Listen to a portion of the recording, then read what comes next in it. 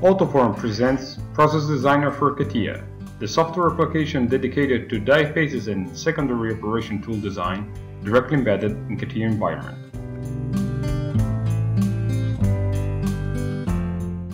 Hello everybody and welcome to the presentation of Process Designer for Catia.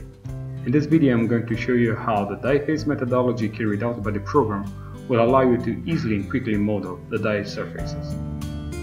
Once we imported the part in our plan, as a first step of the die phase design process, we define the positioning, which means defining the tipping direction. A task-oriented prompt will help us in completing this step. The oriented prompt filters the information must be entered.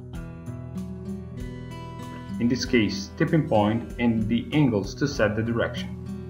The live backdraft analysis feature will let us evaluate the input. The same prompt allows us to define the symmetry plane, and then the distance between the two parts. Once done, it is possible to run the live backdraft analysis once again, but it is also possible to run the draw depth analysis. As indicated in the process layout, next step is the part preparation. Part preparation consists in closing holes and gaps and in defining flanges. The automatic holes detector finds all holes in the part.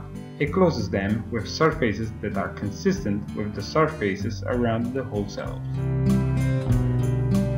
To define the flanges, we have to run the dedicated command. Then firstly we have to draw the line that limits the flange self. In this case we add the first flange, then we select the line that is already on the part, and we stretch this line from side to side. The flanging area is automatically detected. We do the same operation to define the other flange. As a next step, we are going to define the binder. We run the dedicated command that opens this prompt where the user can pick one of the precast type of binder. In our example, we select the LCL from this pull-down menu. And then we enable the side view that helps us to modify the guideline that define the shape of the binder. So let's drag this point down here, this other down here. And since the width has been already defined, the surface is complete and we can move on. Let's hide the binder and we can actually step into the die phase methodology around which the entire software has been developed. As you will see, this methodology is fully supported by dedicated surfacing tools. As a first task, we define the part boundary surfaces. Some areas of the boundary are directly extrapolated from the part, while some other will actually connect the extrapolated areas. So let's first define the edge of the part we want to work with. Then we have to define the edge that must be extrapolated, and we enter the length directly in the prompt. We will use this command as many times as needed. Now, to connect the surfaces that we have just drawn, a simple extrapolation wouldn't be enough. Therefore, we need a dedicated surfacing tool that allows us to connect the three blue surfaces and define also the transition area.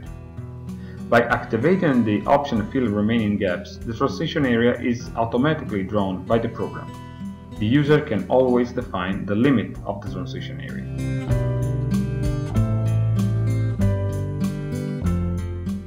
Once the outer boundary is complete, we can start drawing the addendum wall.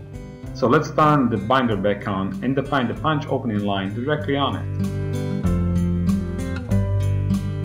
Once we define the punch opening line, we have to define the 8 directly in the prompt. And the program automatically generates the surface. Now, to fill the outer boundary and the wall, we create a dedicated command where you have to define first the two surfaces, then the spine line, and then the radius directly in the prompt. When we click Preview, the program fillets the two surfaces and makes them as one. The exactly same command can be used to fillet the wall and the binder. So once again we run the command, we select the two surfaces, the spine line, and then in the prompt we enter the radius, in this case 20 millimeters. We click Preview to evaluate the solution, and then we click OK to confirm. Before we move on now, let's check if the support surfaces are good enough for the development of the flange, or we may need to adjust something. So we run a dedicated command and the program automatically detects the trim line of the flanges. It is also possible to check the trim angle. The flange development feature takes into account also the thickness of the material.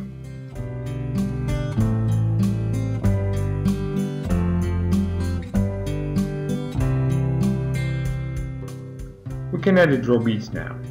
To add the beads, we created a pretty powerful tool that facilitates the definition of the bead path and the section. When you run the command, you have to select the line and then the type of section of the groove that you want to have. In this case is round. Then we specify that the groove must be embedded in the binder. And on the screen now you can see the results of this operation. We completed the beads, so we can apply the symmetry to what we have drawn so far.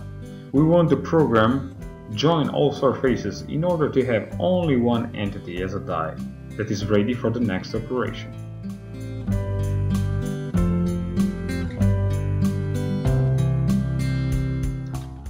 Let me show you now other two features, just to point out that this program, even has been conceived for DieFace design only, can be used to draw the tools for all secondary operations. For example, just let's define the cam for the trim operation.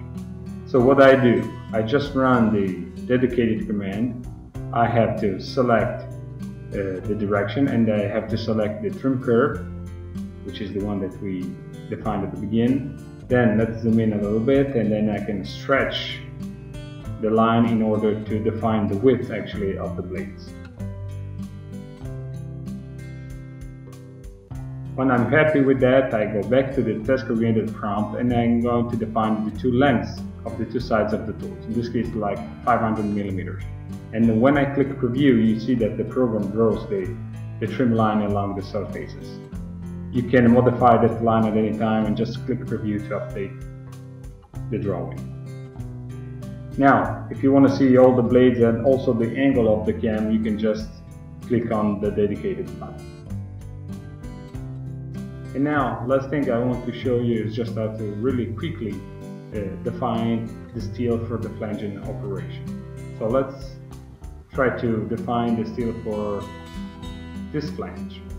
What I have to do, I just have to run once again a dedicated command. I have to define the composite guide that actually defines the impact of the steel against the flanges.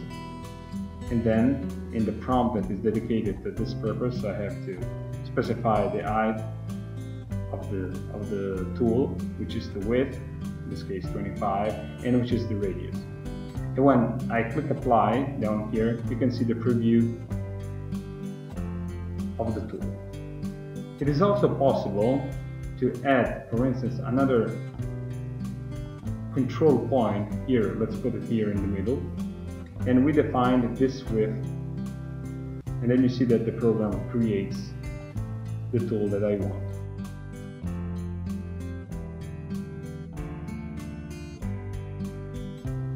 This was the last feature that I wanted to show you. Thank you for watching, and I really hope that you found it interesting. Let me just remind you that if you want to learn more about it, you can visit us at www.autoform.com, or you can follow us on Facebook, Twitter, Google+, LinkedIn, or Catia. Process Designer for Catia, made by AutoForm.